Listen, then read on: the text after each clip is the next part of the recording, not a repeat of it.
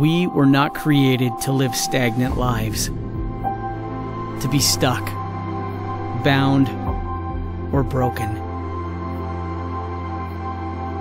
We were created with a purpose, a calling, a mandate, a mission. Even in these uncertain times, that calling remains the same: to go into the world, to make disciples, to share the love of Jesus. This is the work of Easter, the greatness of God, the power of the resurrection in action. What Jesus did has changed us, made us a new creation, given us an unimaginable hope. Grace has taken root. Mercy has flooded our souls, and the promise of eternity has redefined our everything.